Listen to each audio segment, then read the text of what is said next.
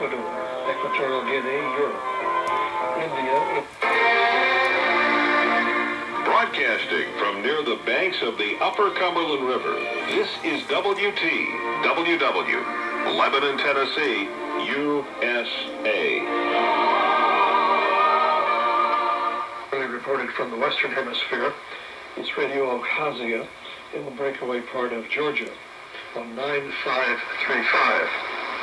Tona Mediano says it was heard January 21st with a strong signal in Romania between 07 and 08 UT, mostly music. At 0800 they began a news bulletin in Russian, but it was abruptly cut off after a few seconds, and the transmitter went off at 0801.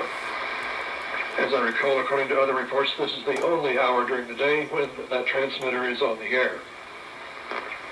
Radio Nacional Angola is another tough one to hear, even in Brazil across the Atlantic, in a fellow Portuguese-speaking country on 4950. Brazilian DXers have been hearing it sometimes lately, and now we also have a report from Glen, Pennsylvania. It was actually on 4949.75.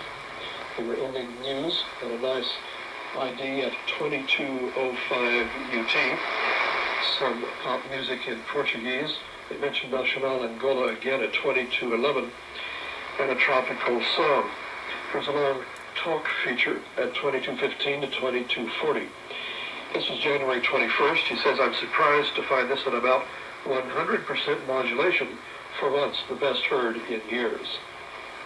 Here's another Argentine war sideband frequency, which was active a few years ago. I haven't seen any reports of it lately until now. 15820.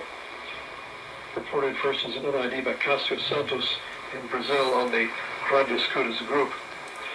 He says he heard it in the morning, but no definite time. Arnaldo Slime explains that it is the Argentine Army, one of their feeders relaying broadcast stations to the South Atlantic and Argentine Antarctica.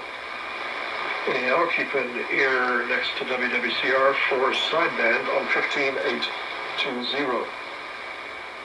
Ivo Ivanov in Bulgaria reports that Radio Biafra London has canceled its broadcasts after January 17th. It had been Thursdays and Saturdays only at 19 to 20 UT in Igbo and English via Vertachtel on 11830. They believe that unlike 6155, Radio Fides in Bolivia was inactive on 9625. And now a report has arrived after a delay of more than 2 months, but it was heard on 9625 back on November 11th at 1537 UT, covering a cycling event, according to Jovignano Furtado Neto in Rondônia. So I assume it was probably just on the air for that special occasion, and maybe even so only on the air in the local daytimes. But watch out for Radio Fides possibly coming back on 9625.